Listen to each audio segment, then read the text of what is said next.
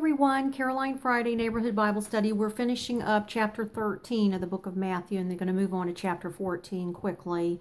Last session, we looked at the parable of the wheat and the tares, where Jesus explains the principles of the kingdom, and he gives a prophetic message to his disciples that there's going to be an end-time separation between the wheat and the tares, where the angels were going to filter out the evil people who refused to accept Jesus as Messiah, and those people would be burned and would suffer a great judgment.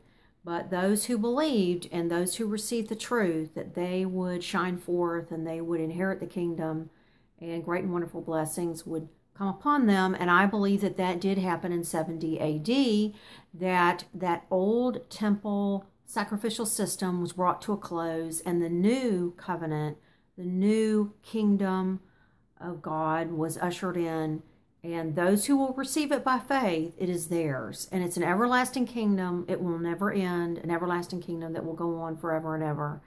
And so we saw in the last verse that we looked at that he says, "Therefore every scribe which is instructed unto the kingdom of heaven is like unto a man that is a householder, which brings forth out of his treasure things new and things old."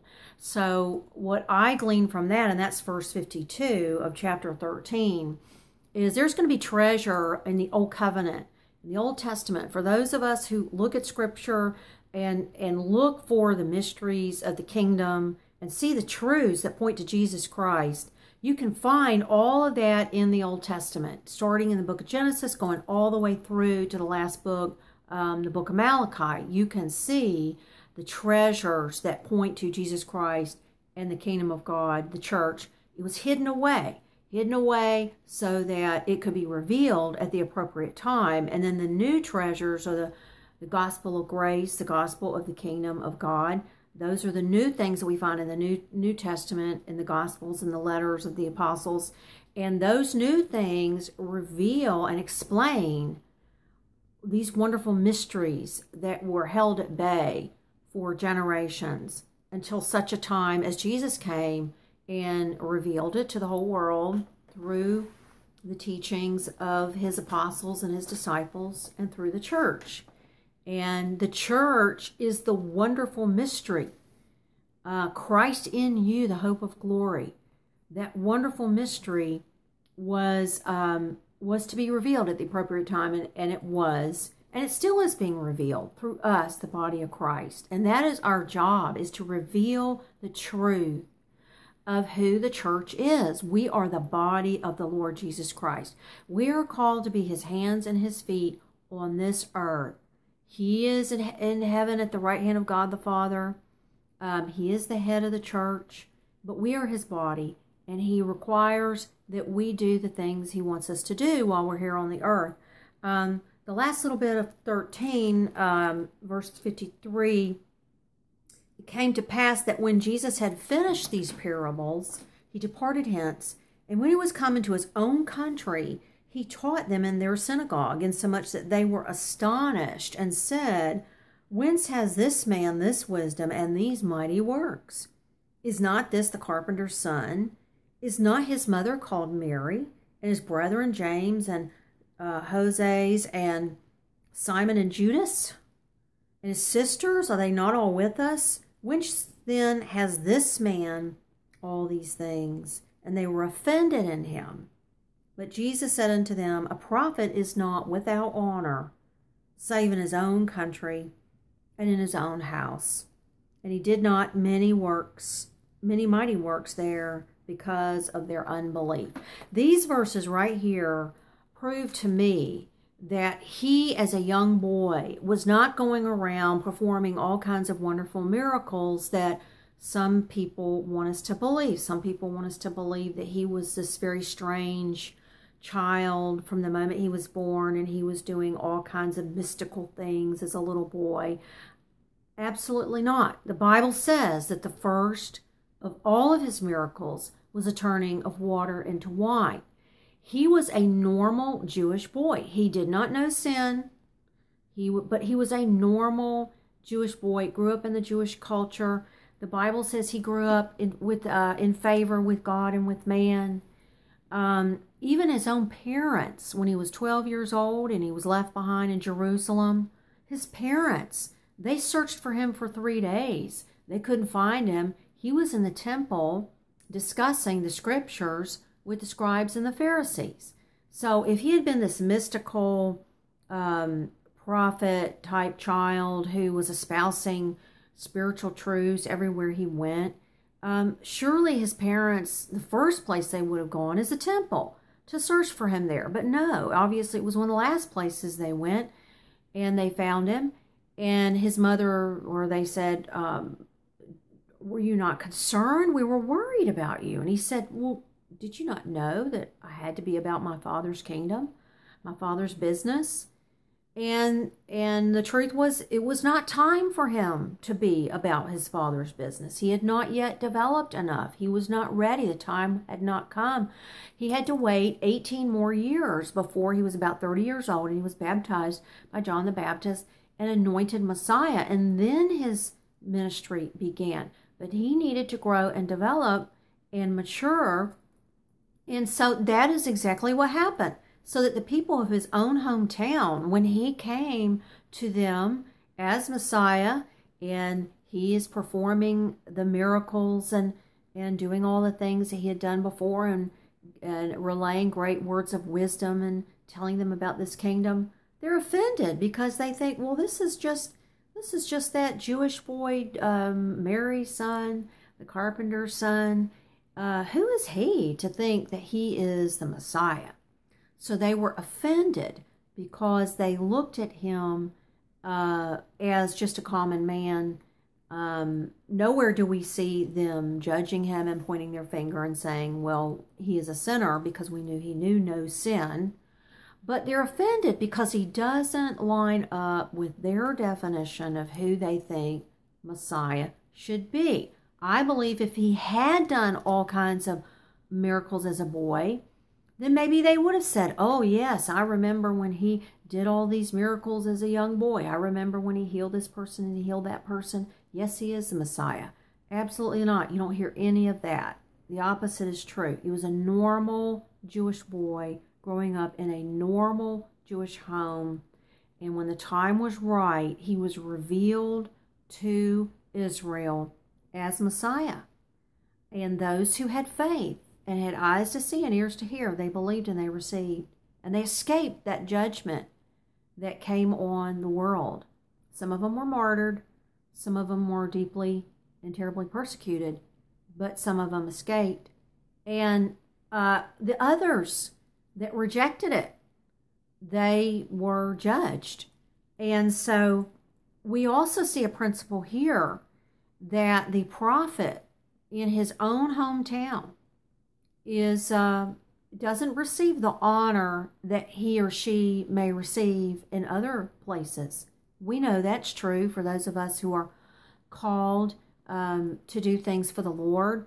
Maybe we get born again and we become a new creation in Christ Jesus, and we become new. Our spirits become alive to God, and God writes his laws on our heart, and we really are new people, even though on the outside we look the same. Well, people who've known us from our past, our family, they look at us and they say, well, you're not any different than you've always been. I remember when you did X, Y, and Z, and I remember when you said all these things, and how can you say that you are a new creation? How can you say you're a child of God? How can you say that you're no longer a sinner? And so it's hard for people to accept the gospel coming from the lips of people who they know have lived normal lives and maybe even sinful lives. So again, it takes faith. You would have to really blind your eyes, your natural eyes, so to speak, and you would have to listen. What is this person saying? Are they speaking truth?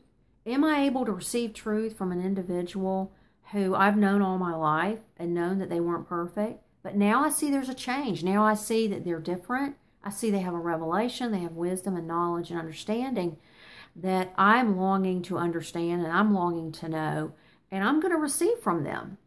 So, you know, again, a spiritual principle that the hometown, the people who know us best sometimes are the ones who are most offended by truth. And, you know, this was true with Israel. Israel, the nation, knew Jesus better than any of the Gentile people. They had all the prophecies of Messiah. They had time to examine what he had to say and how he lived his life. They had ample knowledge, and yet they rejected because they were offended in him. And the Gentile people who didn't know prophecy, and they didn't know the Jewish scriptures and all the things that God had given Israel, they didn't know those things. So they weren't as easily offended. But they did look with their eyes, their spiritual eyes and their ears, and they saw and they heard and they received. So it's a spiritual principle that we shouldn't be shocked today if some of our friends and family members can't receive from us. Just pray that God will bring other people who they can receive from. Let's move on to chapter 14. And this is about the death of John the Baptist. At that time, Herod the Tetrarch heard of the fame of Jesus and said unto his servants, This is John the Baptist. He is risen from the dead, and therefore mighty works do show forth themselves in him. For Herod had laid hold on John and bound him and put him in prison for Herodias' sake, his brother Philip's wife. For John said unto him, It is not lawful for thee to have her. See, so Herod the Tetrarch had taken his brother's wife as his own, which was against the laws of Israel. And John the Baptist, the final prophet of that old covenant system, had judged him and had pointed his finger and said, You're in sin. He didn't like it, and she didn't like it. Verse 5, And when he would have put him to death, he, and this is Herod, feared the multitude because they counted him, John the Baptist, as a prophet. But when Herod's birthday was kept, the daughter of Herodias danced before them and pleased Herod. Whereupon he promised with an oath to give her whatsoever she would ask. And she, being before instructed of her mother, said, Give me here John the Baptist's head in a charger. And the king was sorry. Nevertheless, for the oath's sake, and them which sat with him at meat, he commanded it be given her. And he sent and beheaded John in the prison. And his head was brought in a charger and given to the damsel, and she brought it to her mother. And his disciples, this is John the Baptist's disciples, came and took up the body and buried it and went and told Jesus. So this is important because we learn that John the Baptist is the Elijah who was to come. The promised Elijah was going to come before the great and terrible day of the Lord to make straight paths for the Lord. And we know that John the Baptist is that Elijah, the spirit of Elijah on him. And Jesus said, if you can bear it, if you can receive it, he is that Elijah. And so we see this front runner, forerunner for Jesus that was declaring repentance, to receive from the Lord, to receive God's plan for righteousness and salvation, that front runner is put to an end. His head is cut off. It's really a rejection again by the nation of God's plan. And we see, well, I see in Scripture a shift in Jesus' teaching. He goes from being the Messiah who's healing and delivering the multitudes and sharing parables with his disciples to really showing the disciples wonderful spiritual principles as to how they are to operate in the kingdom once he goes. Once he leaves this earth, here is how you are to operate. Here is how you are to advance the kingdom. These are the spiritual principles that you are to walk in. And so we're going to see that here in the feeding of the 5,000. When Jesus heard of it, John the Baptist's death, he departed hence by ship into a desert place apart. See, he knows that his time is coming. He's going to be going to the cross very shortly. And when the people had heard of it thereof, they followed him on foot out of the cities. And Jesus went forth and saw a great multitude, and was moved with compassion toward them, and he healed their sick. Jesus Christ is always moved by compassion. Compassion for people who are following him, thronging him, wanting what he has, wanting to be delivered from that satanic temple system of condemnation and judgment, and never being good enough, and never feeling like God loves you, and never feeling like God is pleased with you. You're constantly under the mastery of sin and death and the curse. And so they're thronging him because they want the deliverance he offers, the salvation that he offers. And he is moved with compassion. He's a compassionate Savior. He's very different from the high priest and the priest of the temple system, who are not compassionate. You know, religious people, really extremely religious people, in my experience, are not compassionate people. They may be good people, and they may be knowledgeable people, and they may give their money to the church and all that, but they are cold and cruel on occasion, and really can be harsh and hard. But Jesus is not that way. He's very compassionate, and he wants to go off, I believe, and be with his heavenly Father and get the strength that he needs to move forward in what God has called him to do, which is ultimately to go to the cross. And they throng him and move with compassion. He heals their sick. And when it was evening, this is verse 15, his disciples came to him saying, "This is a desert place, and the time is now past. Send the multitude away, that they may go into the villages and buy themselves food." But Jesus said unto them, "They need not depart. Give ye them to eat." In other words, feed them. And they said unto him, "We have here but 5 loaves and 2 fishes." He said, "Bring them hither to me." And he commanded the multitude to sit down on the grass, and took the 5 loaves and the 2 fishes, and looking up to heaven, he blessed and brake and gave the loaves to his disciples, and the disciples then to the multitudes. And they did all eat and were filled. And they took up of the fragments that remained 12 baskets full, and they that had eaten were about 5,000 men, besides women and children. And historians believe it could have been up to 20,000 people who were fed that day. Now, this is a hugely significant event, something that the disciples have never seen. Israel has never seen this. They were fed in the wilderness. When they fled Egypt, they were fed in the wilderness with manna, and they collected every day. They were allowed to collect only that which they could eat for that day, except for before the Sabbath, they could collect for 2 days because they weren't supposed to work on the Sabbath. So for that day, the preparation day, they could collect double the amount for the Sabbath.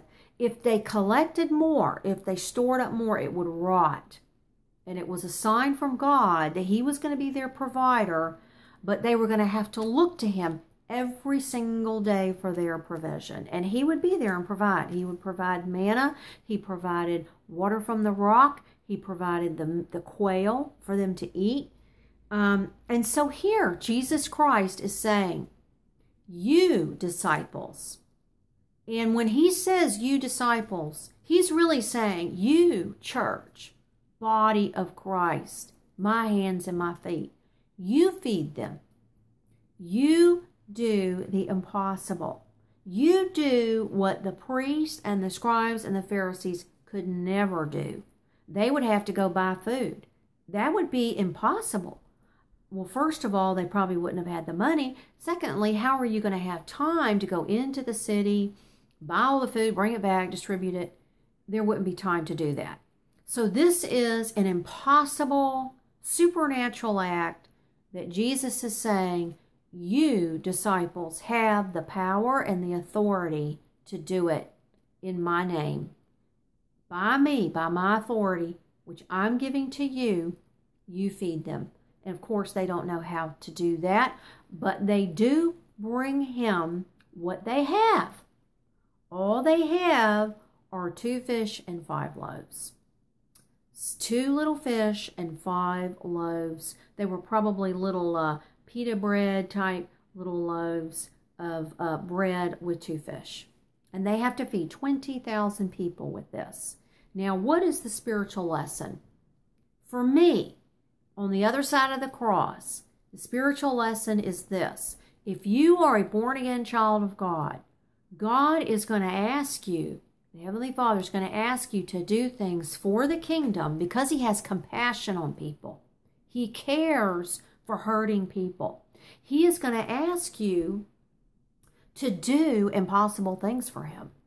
I mean impossible, supernatural things that the world would say you can't do unless you have X amount of money and these connections and this education level and all sorts of things. There's a whole list of things as to why the world tells you that you can't do the things God has called you to do. But what he does say is, okay, take what little you have. What do you have? Has he called you to form a ministry to help people on whom he has compassion? And you say, it's impossible because I don't have the resources I need. He may say, okay, what do you have? Lay it out on a table. What do you have? Okay, I have a smartphone and a music stand and a Bible and a notebook and a pen and years of studying the Word. Okay, take that and start with the little bit you have. Offer it up to God. Ask him to bless it. Offer it up to him and allow him to show you how to use it for his glory. And then what's going to happen is miracles will begin to happen. Things will begin to happen that you could not imagine happening. And this has been true from the time the kingdom began. It started right here. 20,000 people were fed with 2 little fish and 5 loaves because of the spiritual truth in this new kingdom. You start with a seed. You start with the smallest of seeds. You start with just a little tiny bit. You put that into the ground. You water it. And then God makes it grow. And it will grow and grow as long as you keep it watered and you keep the thorns and the weeds from choking it out, and you remove any rocks and stones that may somehow get in there that would prevent the roots from growing and all that. And you just keep watering it and you just keep feeding it. It's going to grow and it's going to bear fruit 30, 60, 100-fold. That's what that parable was about. Take the little tiny bit that you have and offer it and watch and see what God does. And there was so much abundance from this offering that there were 12 basketfuls, and those baskets would have been large baskets, 12 basketfuls left over. And you know, those leftovers blessed other people. I'm sure they took those baskets into various villages and people were blessed with those leftovers. So there was a spilling forth of the blessings that blessed people that maybe hadn't even heard about Jesus yet. And those 12 baskets are significant because there are 12 tribes of Israel, and we know the number 12 is very important. And we know that 5 is very important. It means means grace, and that we know that 7 is an important number. That's God's perfection. And we know that 8 is important. That means new beginnings. So in the Hebrew language, numbers are very significant, and they're important to God because they reveal truth. The other important thing about this incident, this miracle, is that God wanted them to sit down on the grass. And in one of the other Gospels, it says that to sit in groups. So they weren't allowed to stand and clamor and grab. They had to sit down, which means they had to rest. They had to be in a place of rest. They couldn't worry and be concerned. They had to rest, sit down in an orderly fashion. They were fed and they were able to eat as much as they wanted, and there was an abundance left over. This incident did not it did not fall on deaf ears, so to speak. Many people saw this for what it was. They saw this as an event that God was showing Israel that one greater than Moses had come, because Moses fed them manna in the wilderness. But this was something that was greater than Moses had ever done for Israel.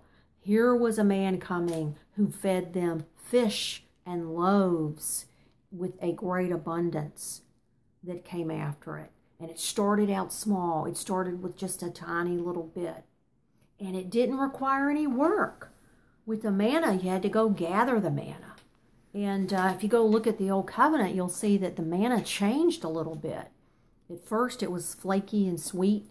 But then later on, as they grumbled and complained, the manna got a little different. It was kind of grainy, and they had to grind it and make it into a flour and bake cakes with it and things like that. They didn't even have to work for this. They just sat down in groups, and the disciples came and fed them as much as they wanted. And that is the principle of the kingdom. It's very different from the world system. The world system says if you want to receive anything, you have to work hard for it. I mean, you have to toil for it. You have to really suffer and sweat for it. Well, hard work is good. And for those of us who work hard in the areas that God has called us in, actually, that work is fun. It's enjoyable. You know, the years and the time and the hours that I've spent studying the Word, for many people that would be work and drudgery, and oh, they just can't imagine having to study the Bible. How tedious. For me, it has been fun and enjoyable. I love it. And there have been other things that God has called me to do that were hard work, but at the time I was doing it, I really enjoyed it, and it was fun, and it wasn't tedious, and I didn't hate it and loathe it. I really enjoyed it, and it brought great joy to my heart, and many people can say that. So there's nothing wrong with working hard, but do you have to work hard to get the blessings, or can you rest in Him? Can you rest in Christ Jesus and know that He is providing for you, and know that He is going to work through you? He's going to show you what to do, and then you're going to do it, and it's going to be fun, and it's going to be enjoyable, and there's going to be great fruit, and there will be people delivered and saved and brought into the kingdom, and your heart for God's people will grow. The compassion He has for hurting people will be the compassion that you have for hurting people. And so this is a spiritual principle that all of us in the kingdom of God need to remember when He calls us to do hard things. I know at one time God called me to draw a picture for a book that I had written, and I needed a cover. I had to go to a seminar, and I needed a cover for the book. And I had like a picture in my mind, a vision in my mind of what I wanted to look like. But I had to have it done really, really quick. And I had done some artwork in college and in high school, and I'm not a great artist or anything like that. But the Lord just said to me, why don't you just draw this picture the way you envision in your mind? Well, all I had was an old art box from my kids in elementary school. I had a bag of colored pencils and a bag of Sharpie pens and a bag of magic markers and some sketch paper. And so I used what I had. Those were my fish and my loaves. And I used what I had, and I drew a really beautiful picture. Now, it's not great art, but it was a beautiful picture that was very colorful and very meaningful, and I got a lot of compliments on it, and it was perfect for the particular occasion that I needed this picture. And so that worked out very nicely. And to be honest, after that, I did more pictures using the color pencils and the Sharpies and the things. And it was a lot of fun. I really enjoyed it. For a season in my life, I did a lot of artwork using those particular things that I had. Those were my fish and my loaves. It was just a tiny little bit that I had. I didn't go out and spend hundreds of dollars. I used what I had, and God blessed it. And it really did bless people, and it blessed me, and it blessed my family. That's just a tiny example of what God can do. All of us have heard stories about people who just take the tiny little bit that they have. I love the story of Chick-fil-A. Truett Cathy. What does he have? A great chicken sandwich on a bun with a pickle. And he starts with those three things, and he builds a business, a wonderful business. And so there are lots and lots and lots of examples in the body of Christ where one can see where people took just a tiny little bit they had, and they started small, and God blessed it. And it grew, and it grew, and it grew. And the Kendrick brothers, who are making these wonderful movies, War Room right now is a fabulous movie, are another example. They took what they had, the tiny little bit, and it has grown. God has blessed it. So for all of you out there, if God is calling you to do something for Him, and you say, I don't have the capital, I don't have the resources, I don't have the help, I don't have the support, take what you have, offer it up to Him. He will bless it. Rest in Him and do what He's calling you to do, and you will see a harvest. It may take some time. It may take years. But you keep at it, and you enjoy it, and you continue to feed it and nurture it, and it will bear fruit 30, 60, and 100-fold. So we're going to end here on this. Be blessed. Continue to pray and meditate, and do all the things the Heavenly Father is calling you to do, and advance the kingdom. We're living in exciting times. So I'll see you next time. We'll keep talking about Matthew 14. Have a blessed day.